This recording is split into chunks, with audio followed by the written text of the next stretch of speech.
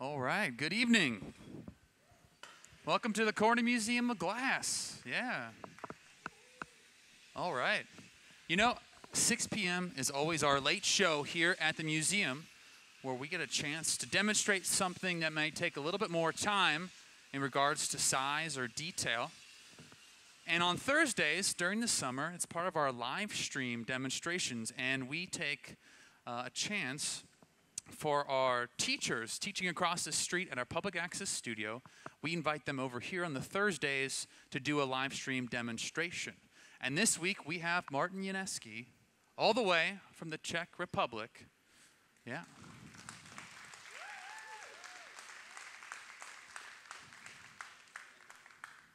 Martin sculpts the human figure with extreme detail.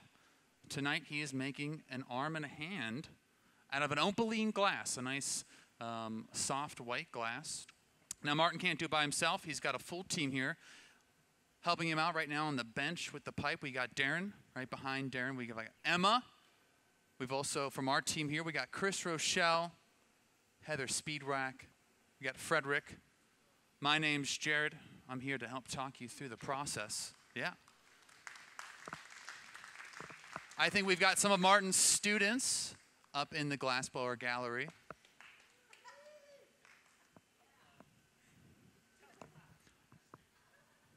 Sculpting glass in this realistic form takes a lot of time. Utilizing a variety of torches to get some extreme detail. So Martin got started a little bit earlier to meet our time constraints here with the opening and closing hours here at the gallery.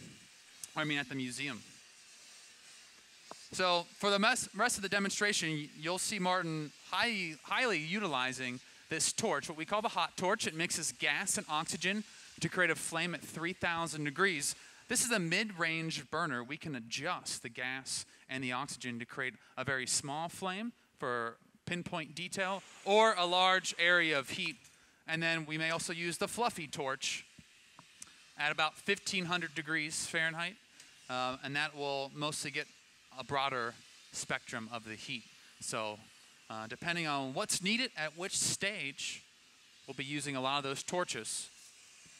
So if you haven't seen a demonstration yet today at the museum, this is definitely a very unique one, and I'll make sure to pinpoint a lot of the more specific and generic details of glass making. Sculpting form is going to take a little bit longer and a different pace than maybe if you came to one of our normal demonstrations today to see a blown form, right? A lot of the vessels and blowing glass, sort of this process, this dance in which you go throughout the song and finish it in a time of about 20-25 minutes for one of our two gather pieces. But this piece, and depending on the size and detail, could take hours or a full workday to create.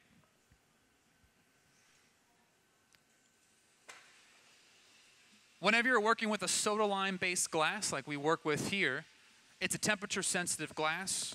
You have to keep a minimum temperature, at least 900 degrees, if not a little bit higher. So in between the sculpting and heating with the hot torch, we'll be flashing the entire object in our main reheating chamber, which Darren's going up to right now. This reheating chamber, called the glory hole, is at 2,120 degrees Fahrenheit. We could, of course, adjust the temperature, but its main purpose is to keep the glass warm and get the glass hot. In regards to the sculpting process, we'll be utilizing the torch more to pinpoint certain areas and rely less on the general heat of the reheating chamber. So this style of working is only something you can do with today's modern equipment with the torches, something glassblowers didn't have over 100 years ago, that allows someone like Martin to create the work that he does.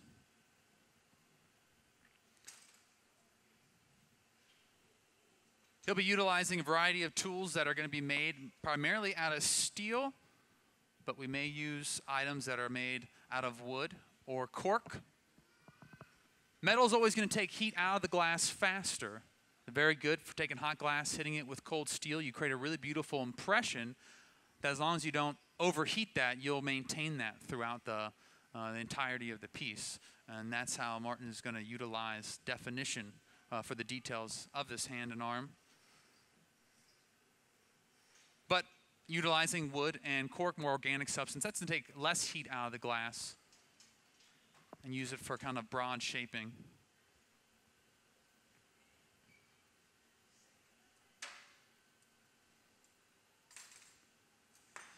Martin's sculpting on a bubble, so this is a hollow form. Of course, it's a lot thicker.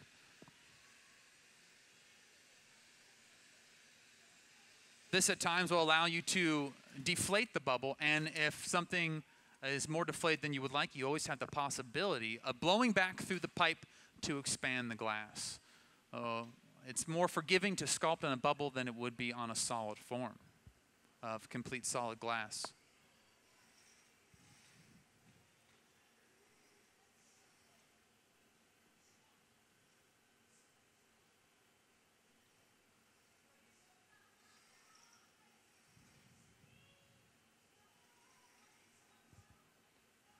One of the nice things about watching a show here at the museum, we got this great view of inside of our reheating chamber. And this is brought to us by utilizing a special type of glass called fused silica, which was developed here in Corning in the 1930s. It has no other additives. It's pure silicon dioxide that melts at a temperature of 3,800 degrees. And that's what protects our camera from the heat. This type of glass had no use for a number of decades until it made its way into the NASA program. It's the same type of glass they use on the space shuttle windows. Fused silica also makes up the base of fiber optic cables. It's the most optical, pure type of glass here on the Earth.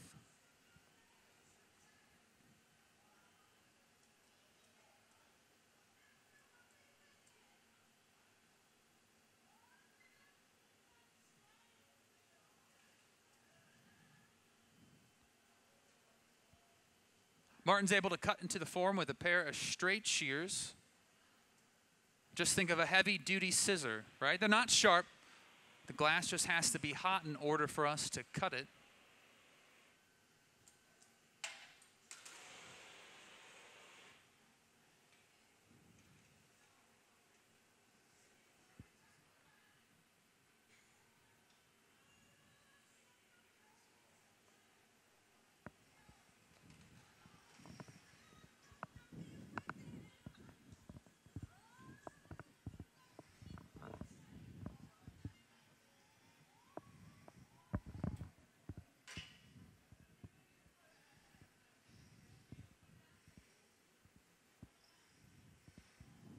So Martin is what we would call here at the museum the gaffer. That's the name, the term you give to the person who's in charge of the piece. Martin knows all the steps that are needed. And anything we create out of glass or any art form, right, everything has its own recipe. Now, no matter how many times you've made it, that recipe is going to change. So you take on all your years of experience and knowledge and practice to apply it in the moment with the heat that you have.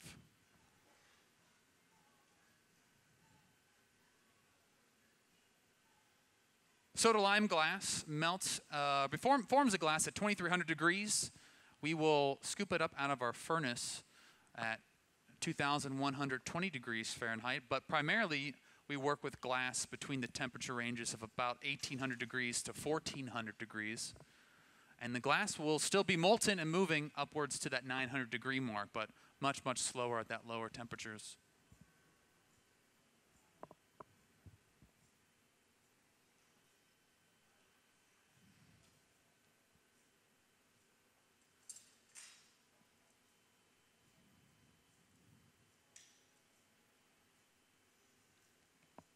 During our normal demonstrations, when we have our blown forms, we're constantly keeping those in motion in order to achieve that round symmetrical shape. But in the sake of sculpting an object, it's going to be more irregular, and we'll be doing a lot of flipping to accommodate for the movement of the glass, but also give us a moment there in which the shape.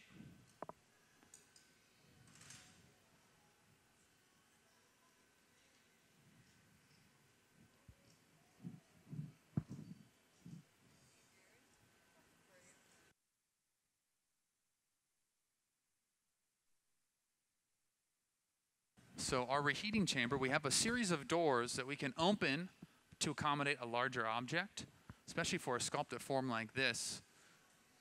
And the doors are made of a high refractory castable. to withstand the heat. The inside of that has insulated brick.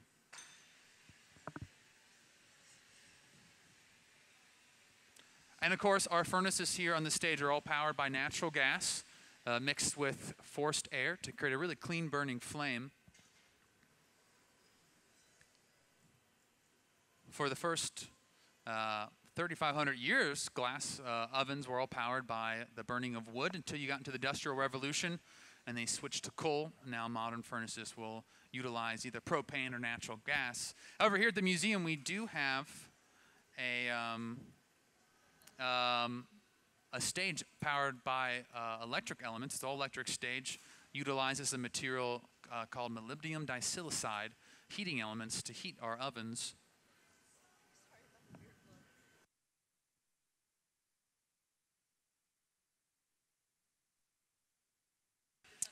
So because we're live streaming the show, we also get a lot of questions from people viewing in from anywhere in the world who are watching our show. So one of the questions we just got was, what is the most important tool to the glassblower? Now, the most common one is probably going to be the jacks. Those tools are actually right there at the hip of Martin, right there to his right. And any glass studio you go into, you're going to find those tools right there. We utilize those primarily in every piece we make in more ways than one. But your tools are only important for probably whatever you're making at that time. Of course, I'd probably say the most important one is always going to be heat. Regardless, if you don't have heat, you're not able to make the glass. You're not able to do anything with the heat. As a beginner, that's your biggest struggle. Things are hot, they're moving around, and you get a little nervous, a little anxious. Once it cools and gets under control, you feel more comfortable, but you can't work with cold glass.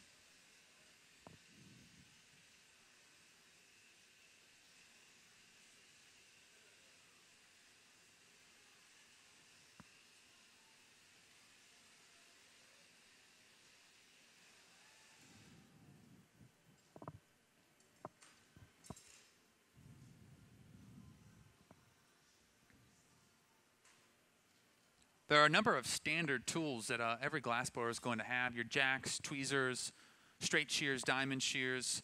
But once you start to formulate your own body of work, especially sculpting, you might have specific tools made just for you. And I think I saw one up there is actually just some sort of steak knife that I think the serrated edge was grinded down that Martin's using. I've seen artists use forks. I know a lot of artists who like to go to antique stores and find old kitchen or metal tools from a previous age to use either for texture or any method or stage in glass making. Bent screwdrivers.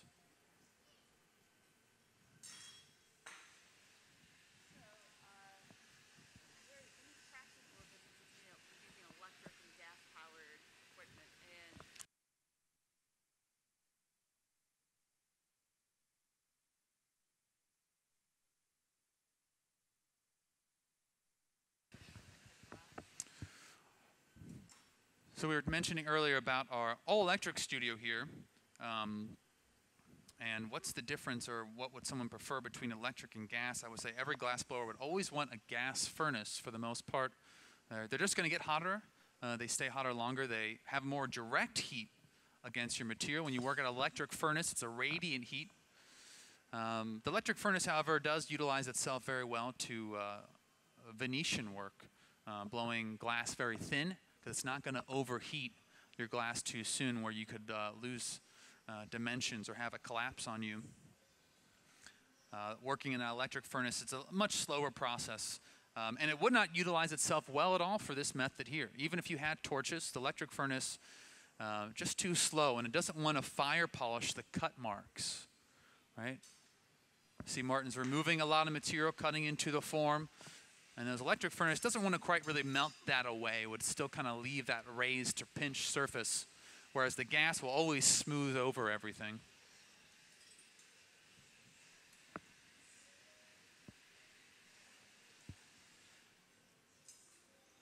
So here we go. Here's the jacks, which I was mentioning earlier.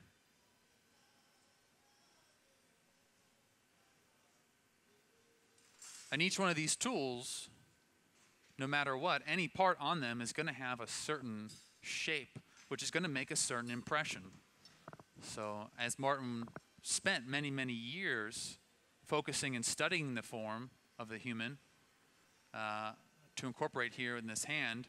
I'm sure over time he's probably utilized and tried out many different tools to find just the right one to make just the right impression to achieve that specific spot on the form. And of course you have to store all of that in your mind to utilize during the piece, right? You can't just stop, hang the piece up, think about it for a moment, or you know, check your notes.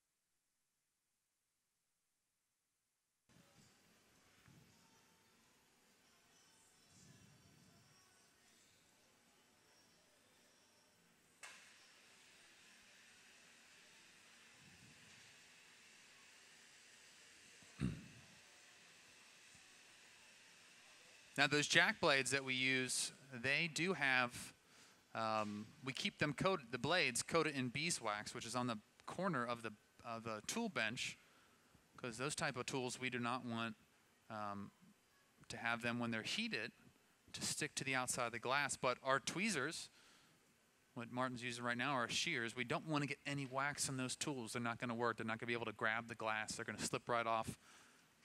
And so in order to grab the glass to form some of these details here on the knuckles, quick moment there to heat the tips of the tweezers. Not only is it going to heat them up to make them grab the glass easier, but it's going to help to allow them to burn off any of that wax.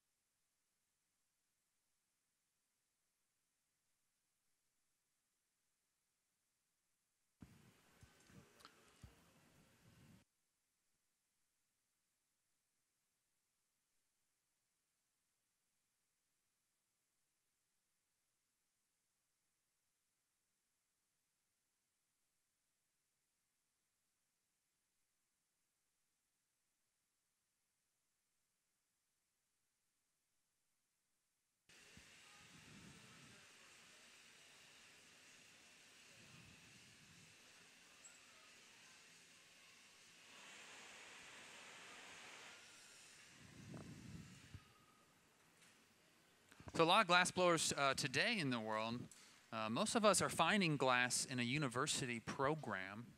There are about 48 accredited universities here in the U.S. So a lot of people are getting their Bachelor of Fine Arts, 4 or 5 years studying glass in that program. Not only here in the U.S., but also all over the world. Programs exist in almost every country. Martin, though, raised in the Czech Republic, started working in a studio at a much younger age.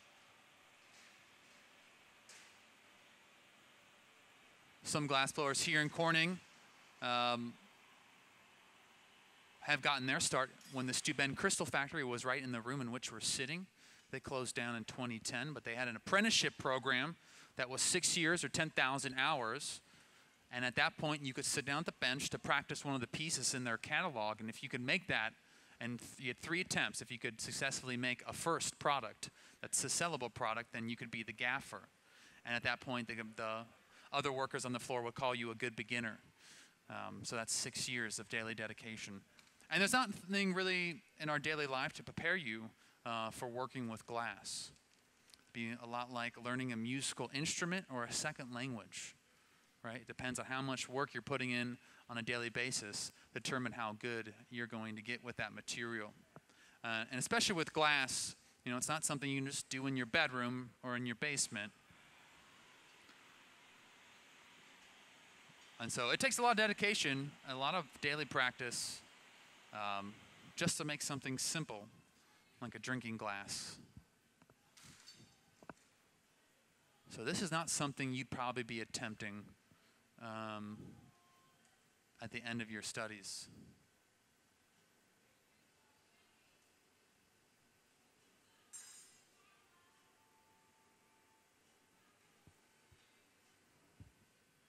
So you kind of notice the pace that's happening up here on this stage, the time that's needed to work on the hand, but then we had to get it back there to the reheating chamber for the flash.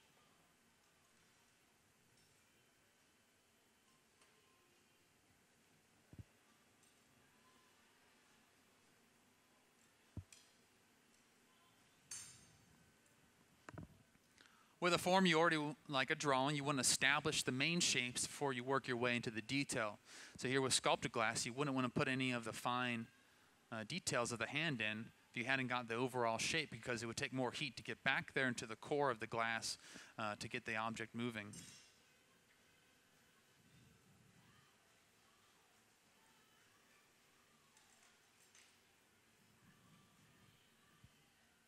And of course, every time we work with color, each color comes from different types of metals, metal oxides, and they start to affect the glass and its workability.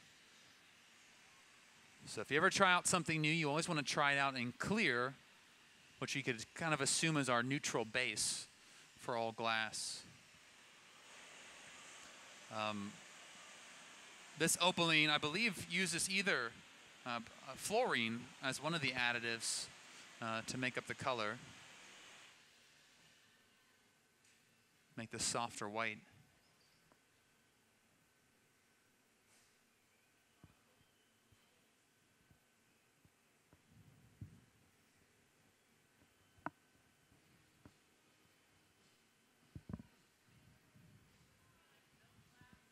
Yeah, milk glass. Yeah, if you've heard of that term, milk glass, definitely a marketing for that look.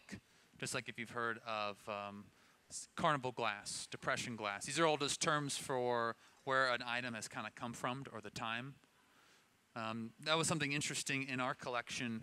There's some glass in the American section, and it has a beautiful kind of ruby to pink fade.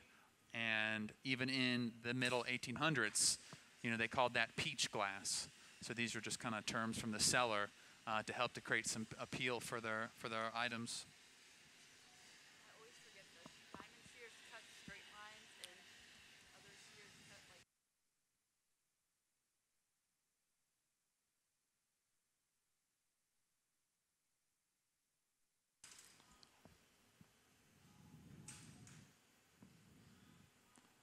So when we start to work glass like this, glass that's a little bit bigger than your average size, you start to add some elements and factors here. One is going to be the heat. That's just something, right? You're here, you're watching us make this, but that's not something that you're experiencing or feeling from just being this little bit of distance away from the workbench. You know, anytime we're getting close to that glass, it's somewhere always around 1400 degrees or higher. You're definitely going to feel the radiant heat. You can see Martin has a glove on his right hand. We get that question a lot in our shows, if we ever wear gloves. For this case, for sculpting, getting real close to the glass, you're going to want some kind of glove to add some protection. You're moving around so fast, you got to keep that hand moving. You don't have a chance for maybe someone to come in there with a wood board to help shield you.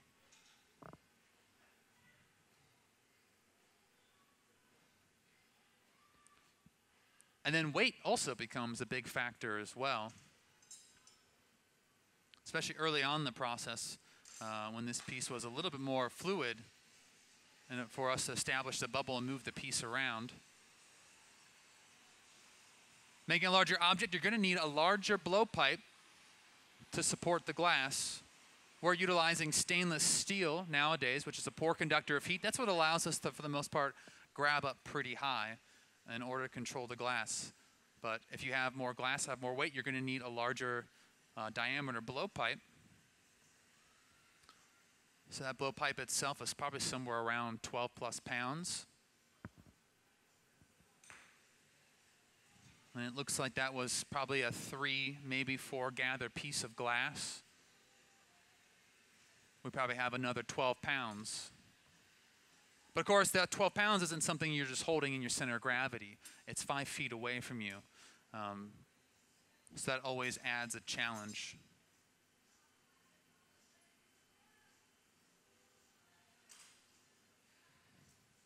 So you can see we got Darren is always right there, standing behind on backing up the pipe, especially as Martin has to lean out to work on the form. It can be difficult to help to balance that way by just pressing down from so far with your left hand, and also to help kind of turn and rotate the material to make it easier. There's not much you can do with glass just working by yourself unless you put in the time and arrange your studio. You might be able to make things by yourself, but you're limited by size. So it's not uncommon to see a team when things start to get bigger and more involved.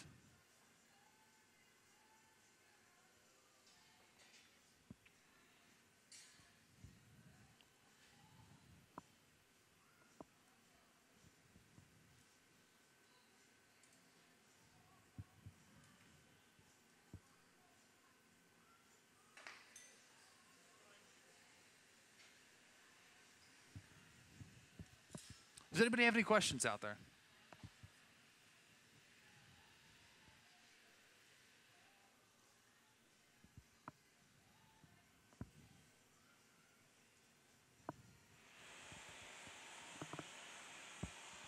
So we spent a lot of time working there on the hand and the fingers. We're utilizing a lot of heat on there. We do have to be mindful of that glass that's on our blowpipe, that's holding it on there, right? We have to keep that minimum temperature. So that's where we really utilize that fluffy torch in between these flash heats.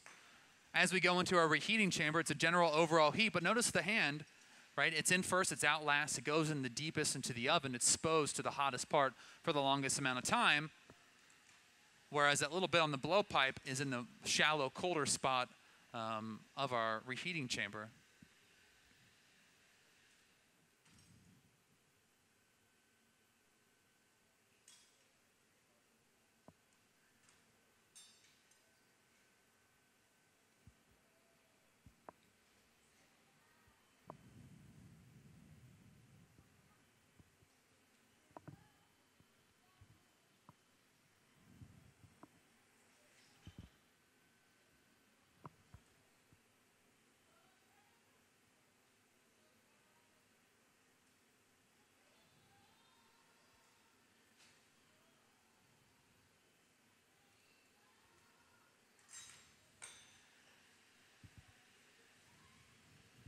So Martin doesn't just do hands and arms. He also works on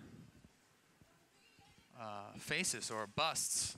And we have one right here he just did just the other day, which I'm going to go ahead and hold up so you can see the detail and expertise here in this form.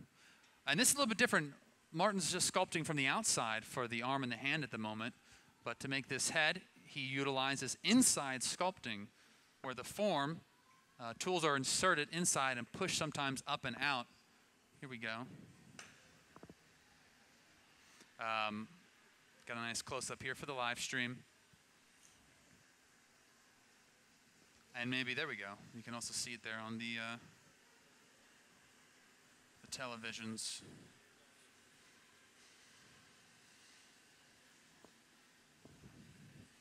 So that's a totally different form for the head, the inside sculpting, utilizing these hooked metal tools with different shapes on the end of them. Imagine a walking cane, and on the handle part, cutting that short and then putting different shapes to be able to push the glass out.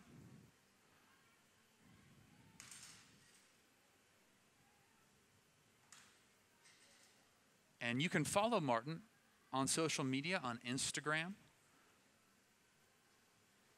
and see a lot of the things he's doing on a daily basis.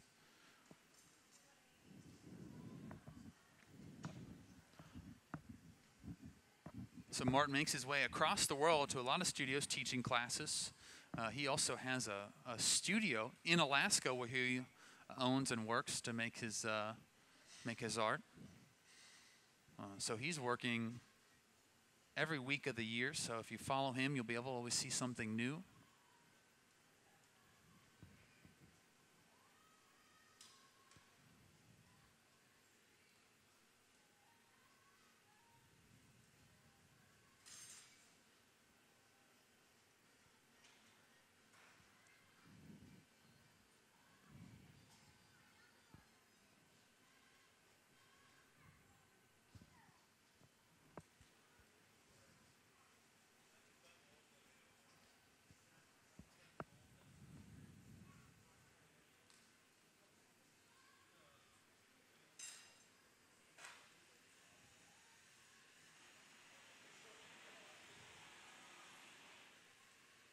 So right now, Martin, like I said, he's teaching a 2-week class across the street in our public access studio.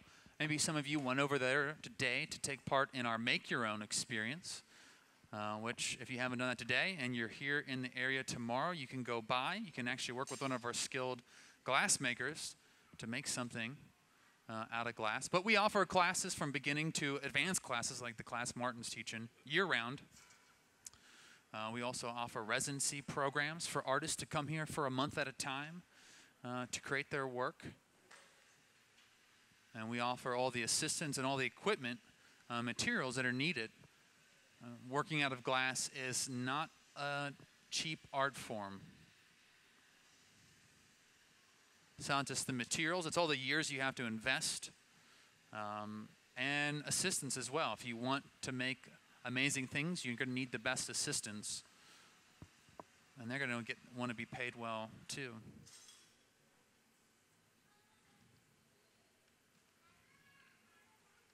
So now we're shifting into some of the finer details.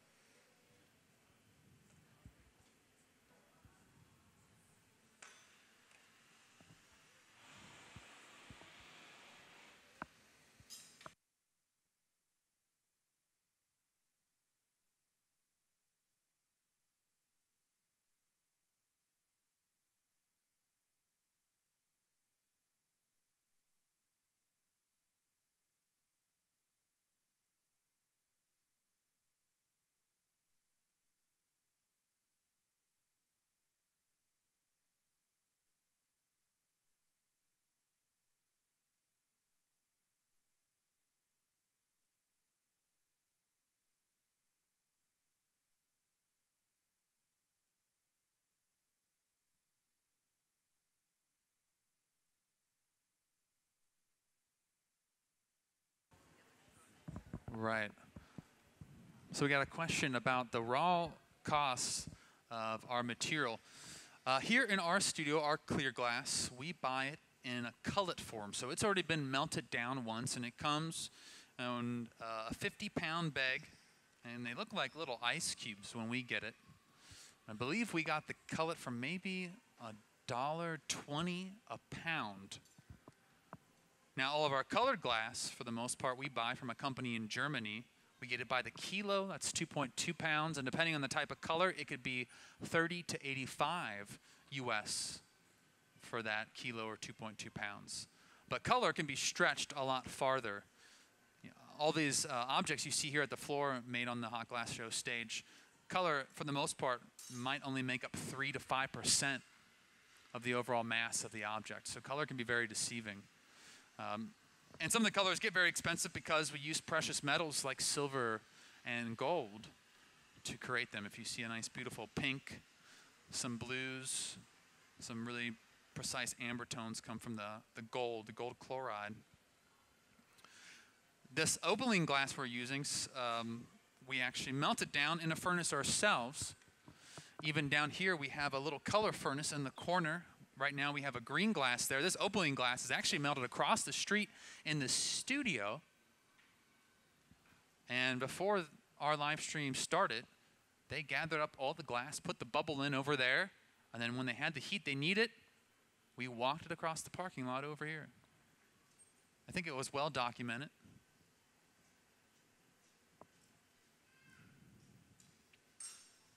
So while the materials might not be expensive, the most expensive thing is to melt the glass and keep it melted.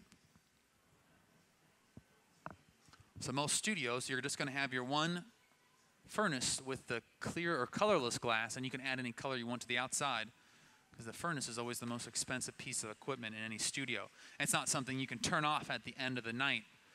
And depending on the size of the furnace, it might take anywhere from 3 to 7 or 10 days for it to heat up and or cool down. It also depends on the quality of the crucible pot that's holding the glass, how much you want to take care of that. Here we have a 900-pound furnace, and it's been on since February of 2015, and I don't believe we're turning it off until February of 2025, which is pretty awesome. The reheating chambers powered by gas, we turn those off at night, and they only take 45 to 60 minutes to come up from room temperature to our 2100 degree working heat.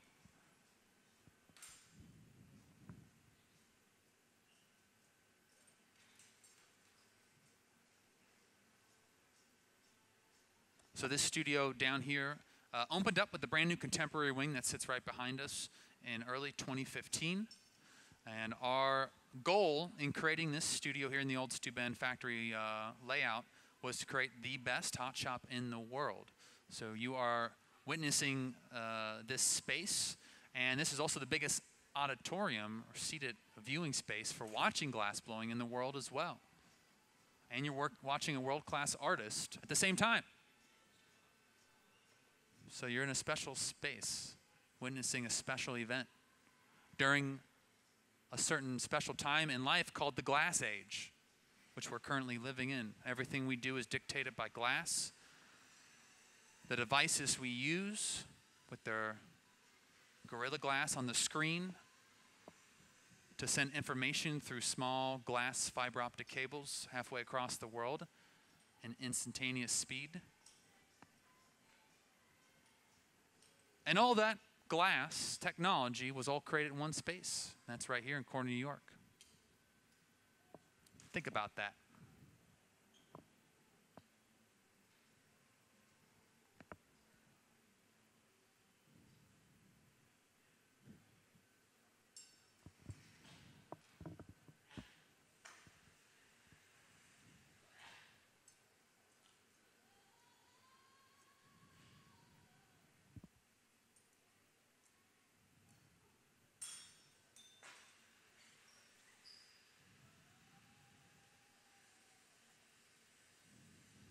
Now, my favorite thing about the studio here in the amphitheater is here on the ground, you might see this little silver strip with these little yellow sides. That's our air conditioning unit.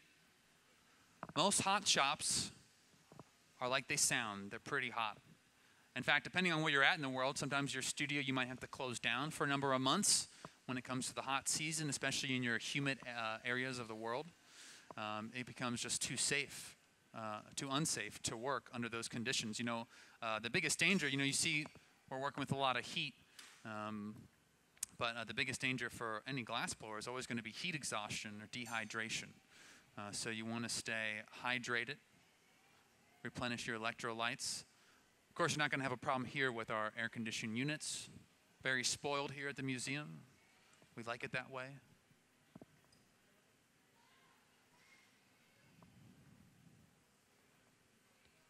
And so we made sure that we could accommodate any artists here at our museum. We got a variety of equipment even behind the studio that we can pull out when need be. We're not even working in our largest reheating chamber. You can see the cold one behind the bench against the wall over there, in which I could comfortably lay down in. It has 4 sets of doors. And we probably could make an arm or hand that was 3 times the size out of that hole.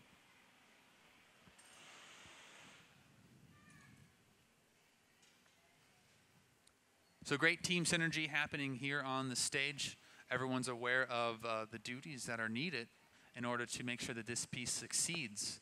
You can see that this isn't, just something, this is a marathon style of a piece here.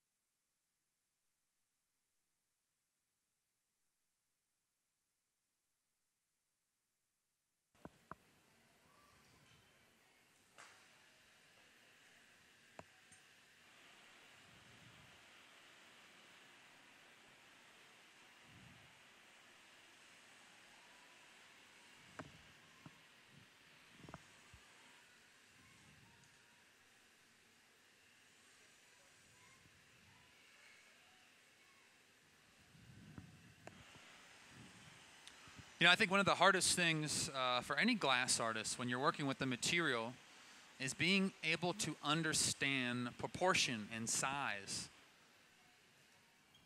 Able to stop and really measure things. You work with the glass in such a kind of weird angle. You're always kind of looking at it from a downward, and it's always in motion.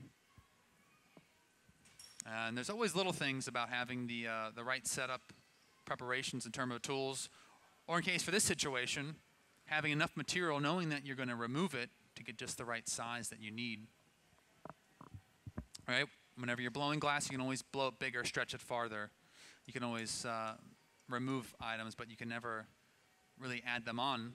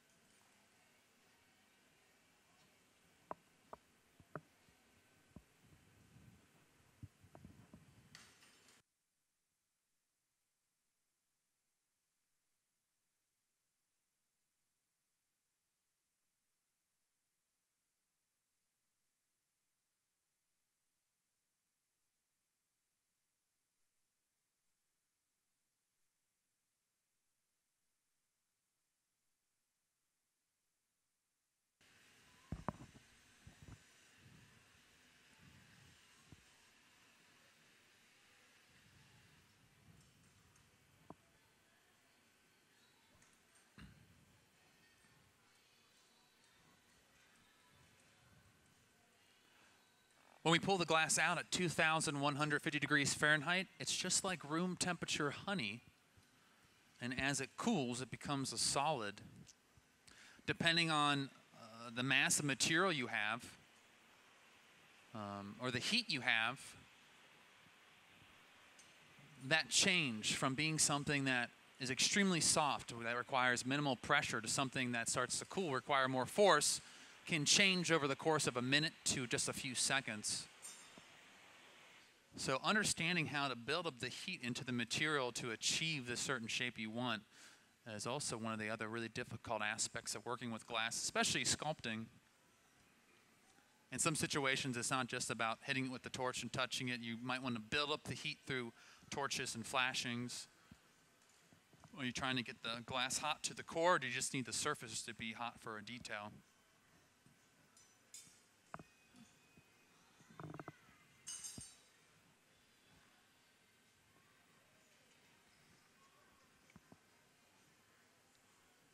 Now, this live streamed event will be accessible from our YouTube channel or going to the Corning Museum of Glass homepage.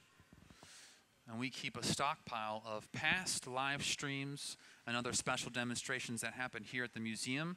Every Sunday we do a program called You Design It, We Make It. There's a little section here at the museum where our young visitors can do drawings, and every week we pick a drawing and make it out of glass. So you can watch a lot of those there as well.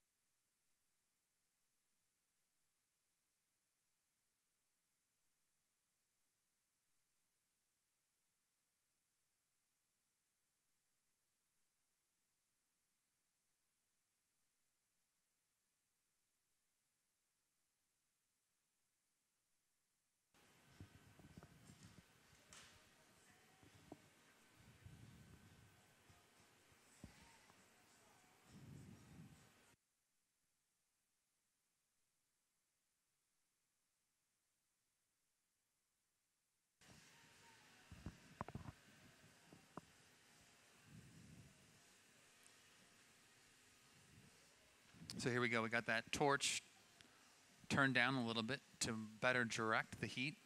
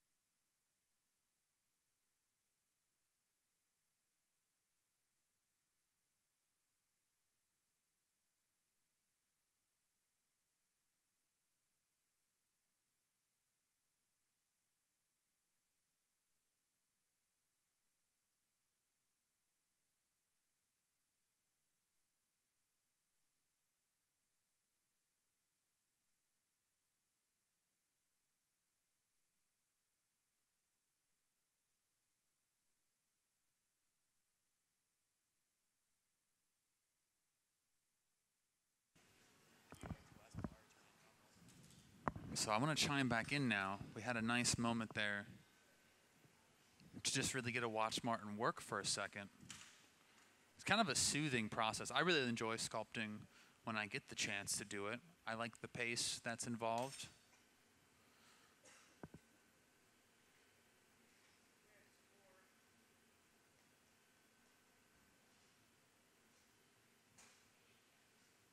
And you see the time that's involved, especially if you're a student wanting to learn the process, to have that time.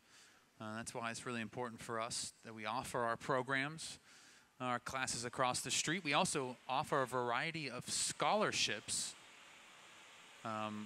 for students.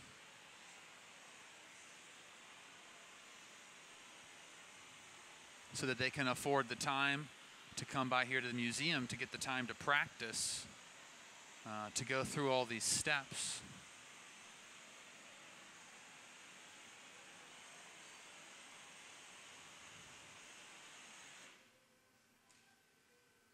And so that's a really important thing when you're starting out as a glass blower.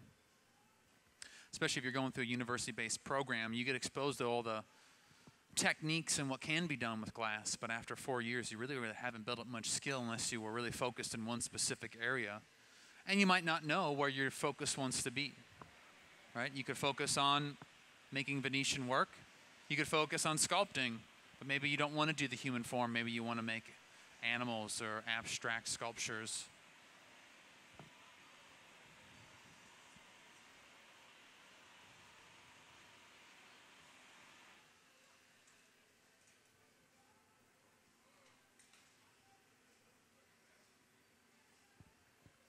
So this is another special year here at the museum. This marks the 150th anniversary of glassmaking coming to Corning. The Corning Glassworks originated in Brooklyn and was called the Brooklyn Flint Glassworks. And when they moved 150 years ago here to Corning, they changed their name to the Corning Glassworks. Of course, that's how we get the Corning Museum of Glass, which was founded in 1951. But to help celebrate this 150th anniversary, we have our glass barge that's launched. So we have a barge with the all-electric studio traveling along the New York Erie Canal. It's halfway through its journey, more than halfway through its journey, following the same path that the Glassworks utilized, going up the Hudson to the Erie Canal, down Lake Seneca, here to the Chemung River and the shores of Corning.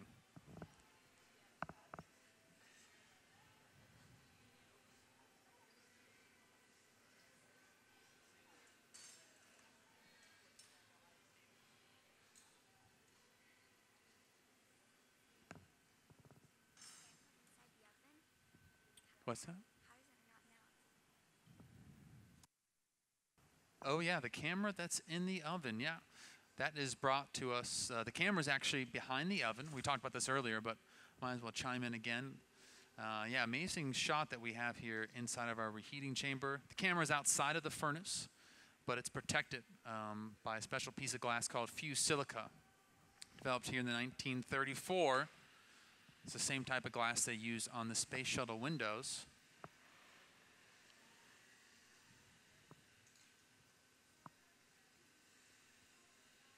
Which is really nice if you're working down here in the shop. You get a chance to look up, you can look at your piece and see how it's heating in there. For certain situations that might be important, if you're making something very long, you have a soft color in the top and you don't want to overheat it and lose control of it, have it crinkle on you. You can always watch that screen to make sure you know when you need to come out.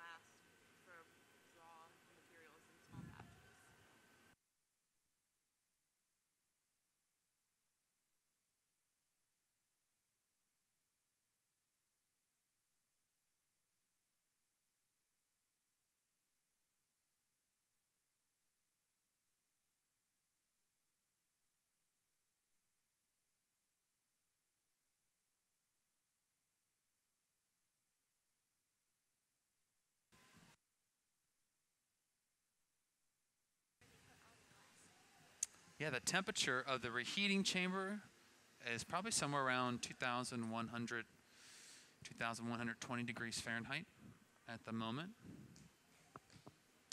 Of course, our reheating chambers here, we have a digital controller. We can put in a very specific temperature.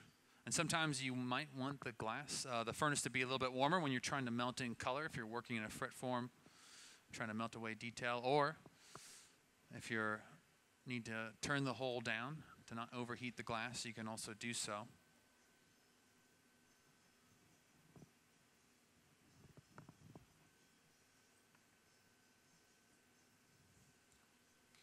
Now, depending on the equipment, when you open the doors, you're going to begin to lose heat. This reheating chamber here, just leaving the front doors open, it does a pretty good job maintaining its heat.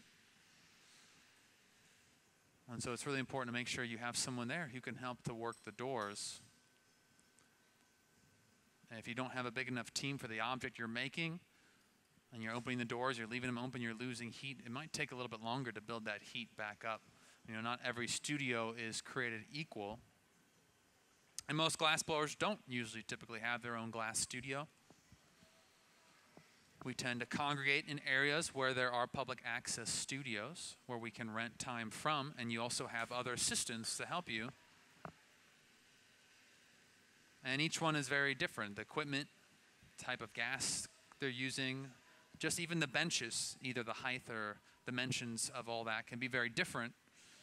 So if you have a big project and you're going to work in a brand new studio, you might want to practice something else first just to get a little more comfortable with your surroundings.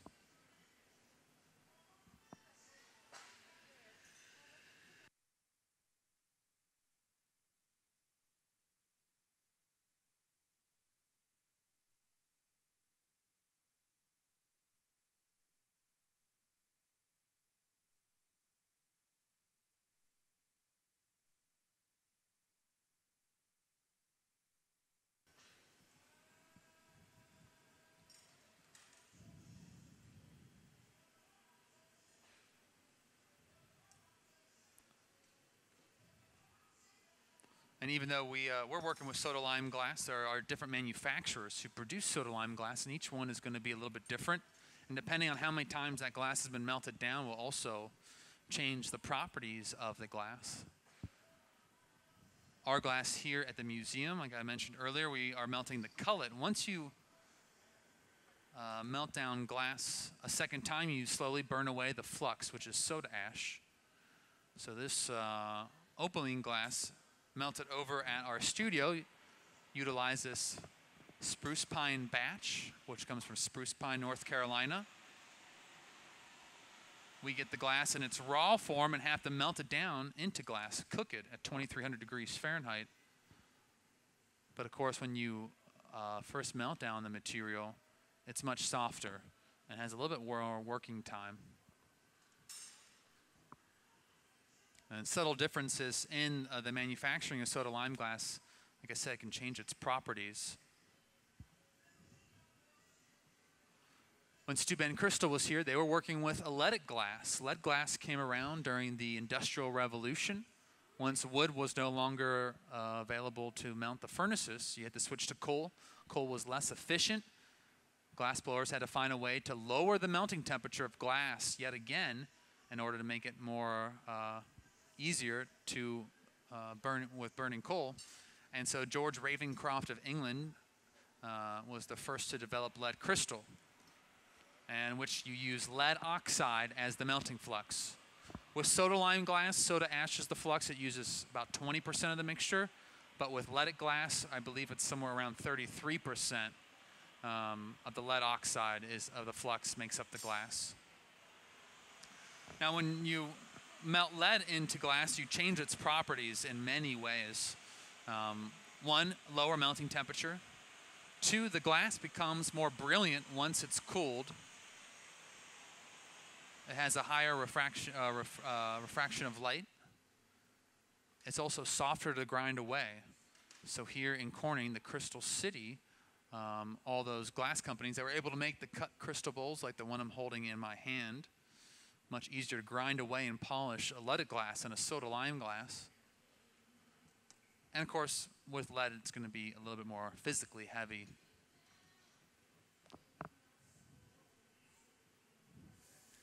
You don't get as many studios that may want to melt leaded glass. They can use barium now as the flux. Even though whenever you melt down any metal with glass, it bonds to the form. It's not going to leach out.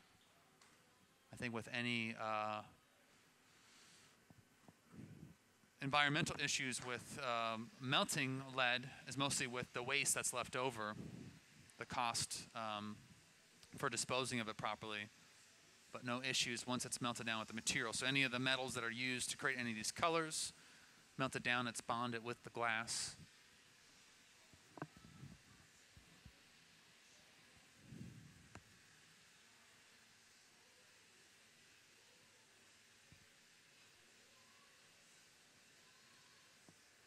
There are tens of thousands of different types of glass out there in the world.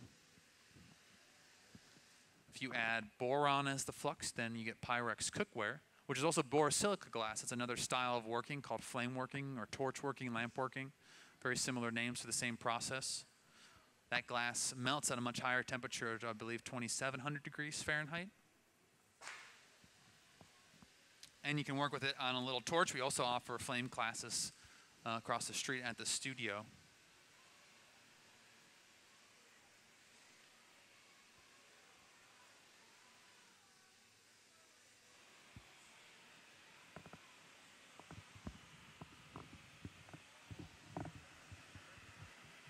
Does glass ever burn? I don't see spot here.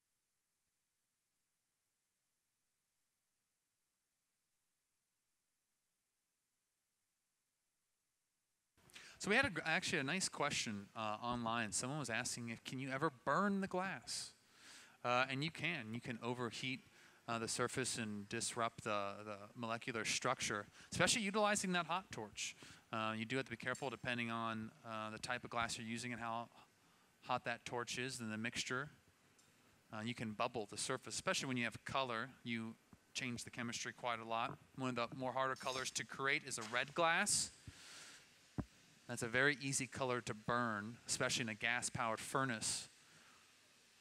And that's actually one of the nice things about our electric furnace here that I want to get back to a question earlier. The electric equipment utilizes itself really well for making anything with color and not disturbing it, due one to the temperature, the heat, and two, the lack of having combustion inside. So you don't change the chemistry of that mixture.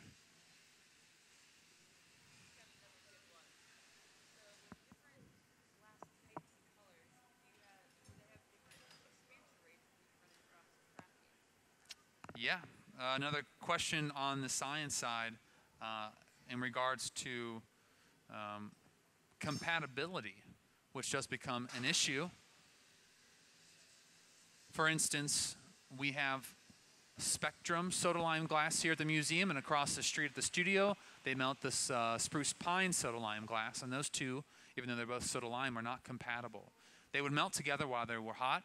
You'd be able to make something, but once the glass cools to room temperature, it would crack and break. And so you do have to be concerned whenever you use color if it's compatible with your base clear glass. For the most part today, we have about 3 color manufacturers in the world, 2 in Germany, 1 in New Zealand, which I believe is actually going to be moving to Seattle, Washington soon, called Gaffer Glass. But they make all of their colors to be compatible with a COE of 96. And that's what our soda lime glass that we use in glass studios also has a similar rate of expansion or a similar COE. Before that, a lot of other glass companies were around. You would have to do a compatibility test to test out a new color with your clear batch. You would get a little gather of clear. You put the color on the one end and you pull it as a very thin strand, like a fiber optic cable. And if as it cools, if it stays straight, it's compatible. But if it bends or curves, it would be incompatible.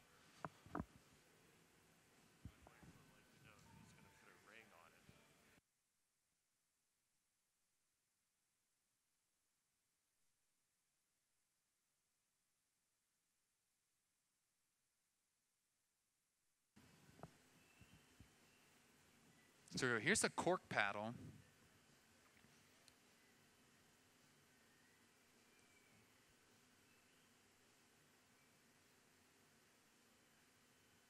you may see artists use 2 of these to help to squeeze a bubble into a more oval form. Of course, because the organic substance being more gentle on the glass, you're able to push down without shocking the surface.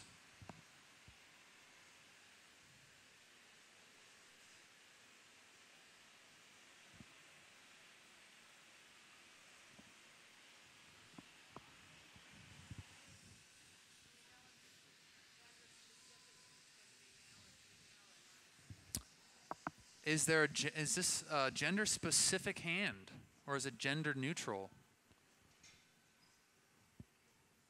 I don't know.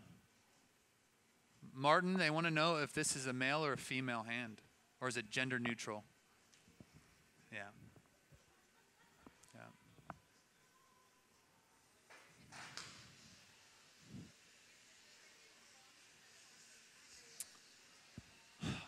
Yeah. They are both made out openly. I don't know if this is going to be installation, if he's going to have these hands be shown with the figure. It might just be separate. Yeah. I know sometimes Martin does make some smaller figures that are complete, or that was part of his early body of work. And he does a few varieties. If you get a chance, you can Google him. Like I said, get onto his Instagram feed, and you can look at the different styles in which he works. His a few different bodies of work.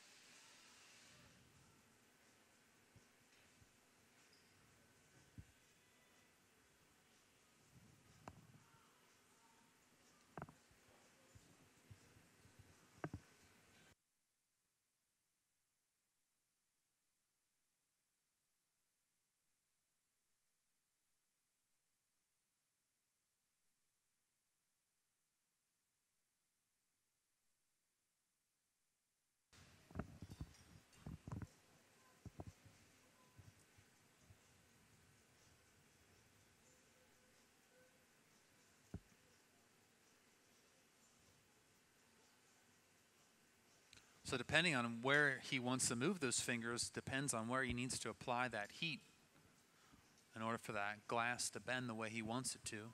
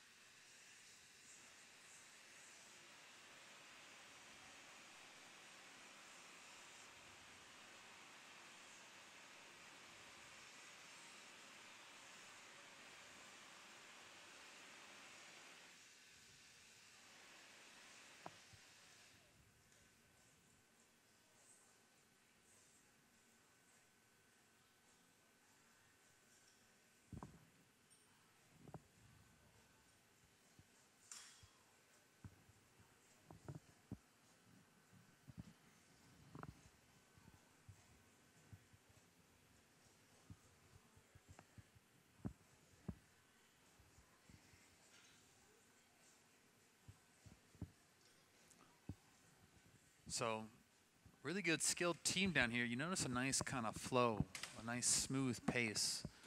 And this isn't something that just happens. I encourage everyone to visit a beginning workshop. It's a much different experience. In fact, you'll never see me in a beginning class. It frightens me to death.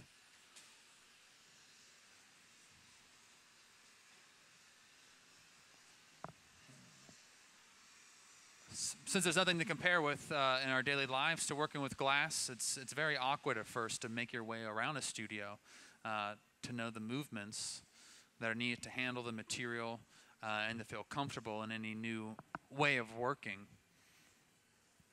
And so, you know, you have to work through all those steps and put in the time.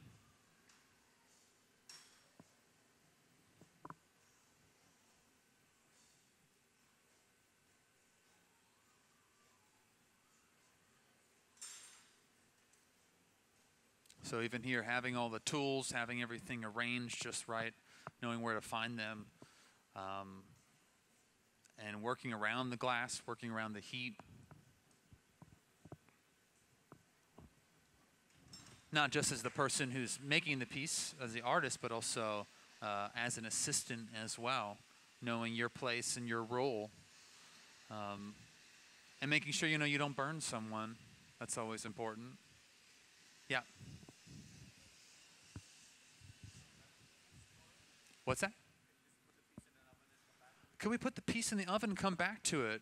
The quick answer to that is yes, but it depends on the type of equipment you have and the stage at which that piece is in. We could put any of this glass into an oven and have it sit at 900 degrees where it's perfectly still and stable, and then we can reheat it, get it hot again to pick it up. The biggest danger, of course, is taking it from, say, that black box that's kind of behind Martin, or one of these, this garage over here. These are some of our temporary holding ovens. It's that moment from taking it out of there to the reheating chamber when the glass is going to be in its most fragile state. We don't want to overheat it in one of these ovens and have it start to move or slump or lose its shape before we're able to pick it up and pull it out. If you're going to pick it back up, you got to make sure you have a connection that's going to be strong enough to fuse to it, so you don't lose control of it, but you don't want to pull it out too hot and not be able to control the object. If Martin wanted to, if he was making a smaller figure, he could make each part. He could make the hands, the arms, the head, the torso, all those components, separate days over the course of a month, and then later reheat all of them together and pick them up. It just depends a lot for the size and the thickness. Something like kind of finer detail would be one of the more harder things. Very thin points on a sculpture would be some fragile areas.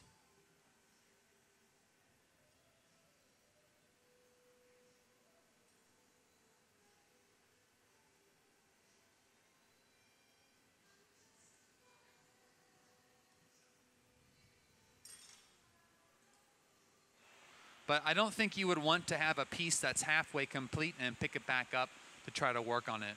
Like I said, you can make the parts and later pick up all the parts again. But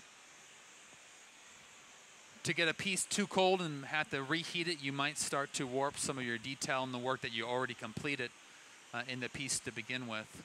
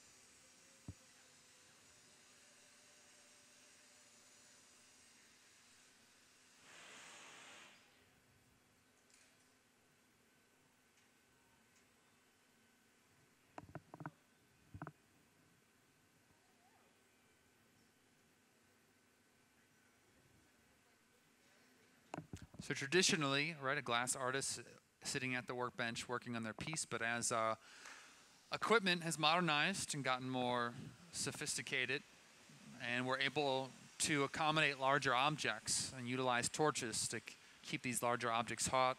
You're going to find situations like this where you have the glass artist working outside the bench, which is probably something you probably weren't going to find over 100 years ago.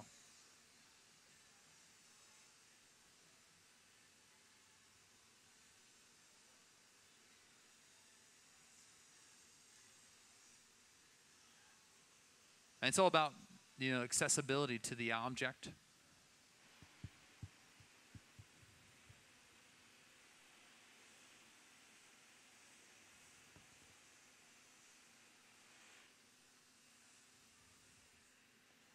And of course, a lot of these changes and new styles have come around because of the studio glass movement, which started in Toledo, Ohio, 1962. Yeah.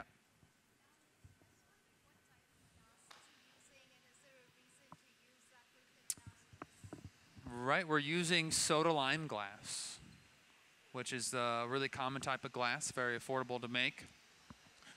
And it allows the glass to melt at a lower temperature and stay hot. And our soda lime glass is formulated to be worked in this artistic manner.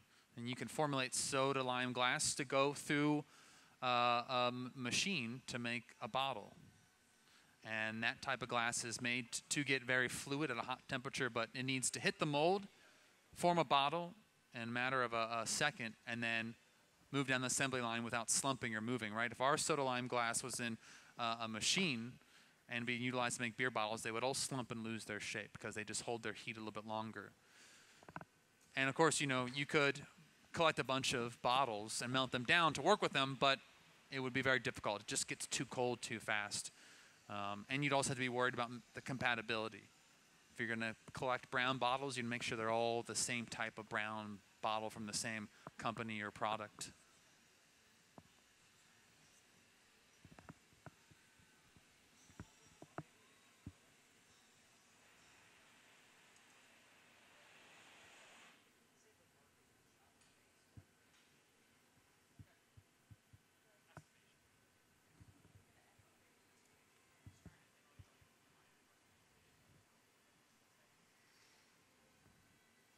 So even though glassblowing's been around for a little over 2,000 years,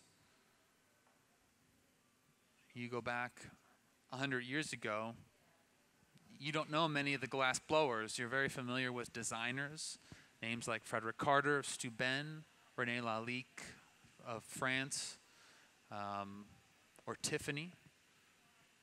But all of those designers had a factory with many glass blowers who were the master craftsmen that were able to execute those designs.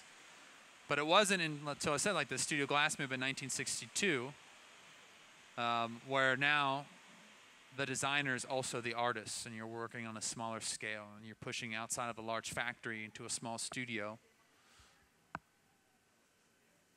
And so that was Harvey Littleton and Dominic Labino, ceramist and a chemist. They held that first workshop. They milled 50-pound of marbles.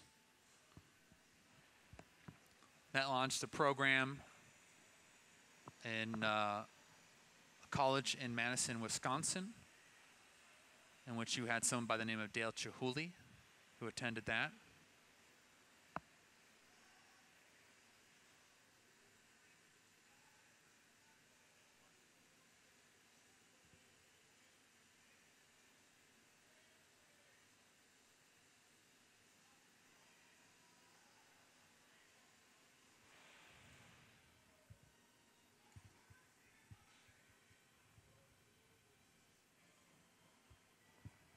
So small spot heating going right now for that very specific detail, the fingernails.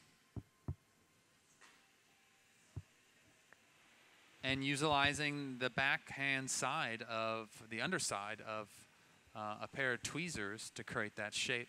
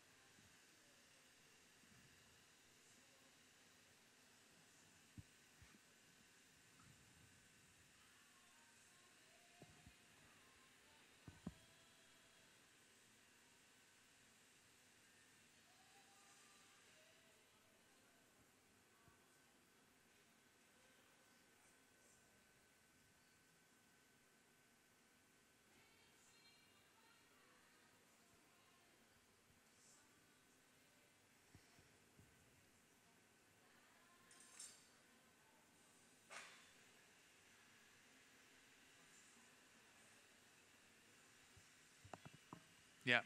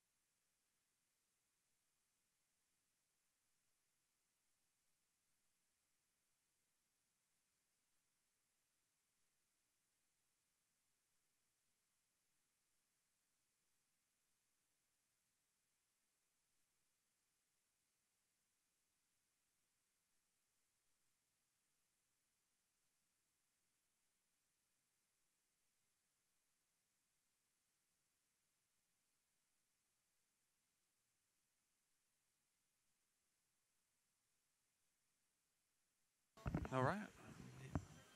Yeah. So if you're on the live stream and you're watching, you tuned in. We got Martin Janecky here. He's in the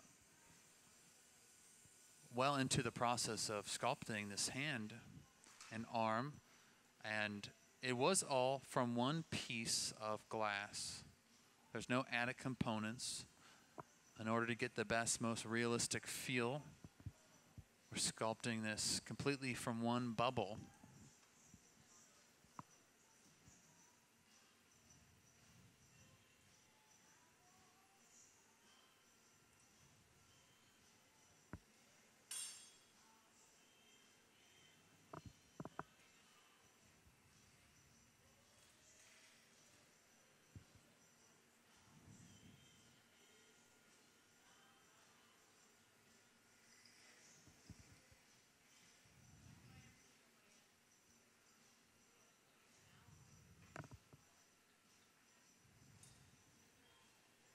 And so when that was sculpted, the top of the hand was a big pad, like a very big mitten, and each finger was cut in with a pair of straight shears and slowly and meticulously shaped with a variety of tools and the torch to get all this supreme detail.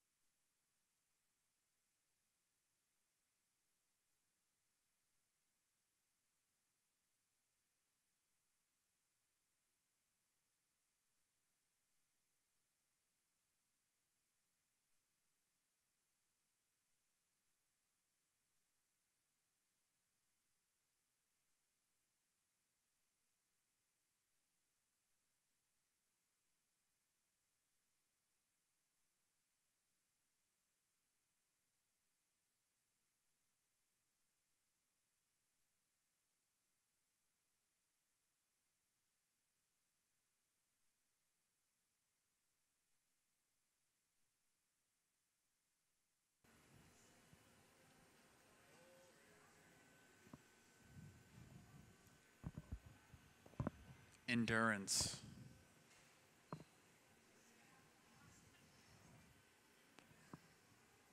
Highly needed. Maintain the heat in the bubble and to have this focus and have the team and the resources to accomplish this is not an easy feat.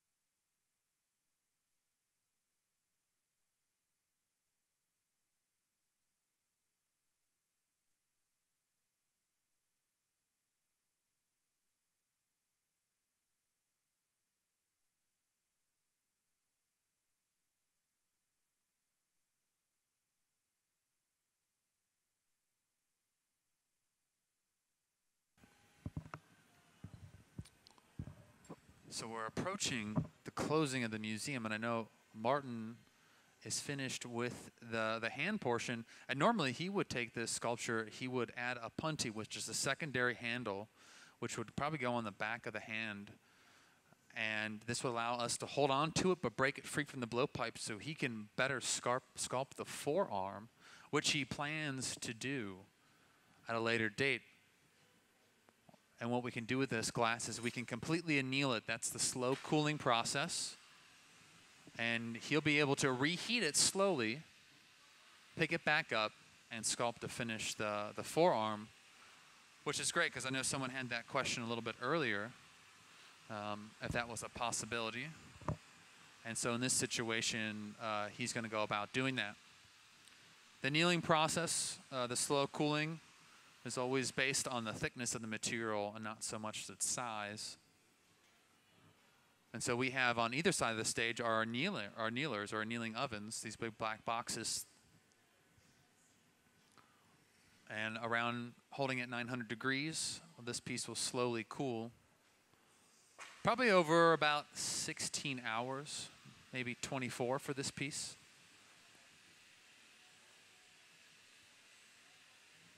So adding a little bit of extra heat there to that initial score mark that was squeezed in with the jacks at the beginning of the process. We don't want to break it away too cold. Chris Rochelle putting on some Kevlar gloves and a protective suit and face shield so he's able to calmly place the arm into the oven.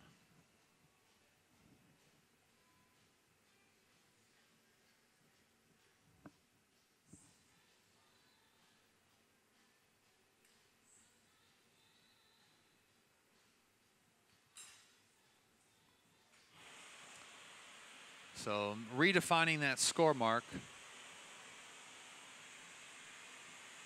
Utilize the torch here to keep the hand warm as we let that jack line cool down a little bit.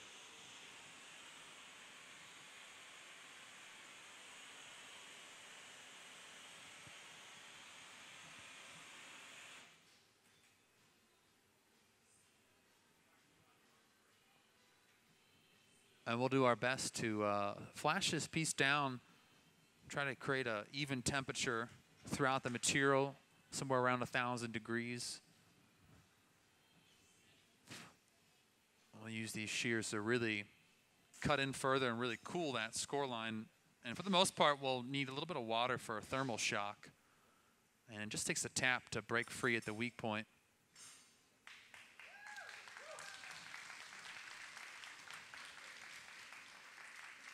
So we'll place it into the oven. Let's have another round of applause for Martin Janecky.